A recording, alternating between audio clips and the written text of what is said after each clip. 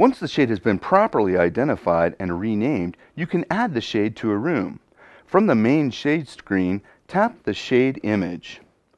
Tap the plus button next to select a room.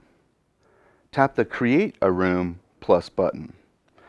Tap in the Name Your Room text area. Type in the room name. Let's call this the Blue Room. Now we can select a preferred color, theme, and icon. So we're going to name our blue room blue, and our icon's going to be some feet. Now we're going to tap the check mark to accept the change. Tap the back button on the upper left-hand corner.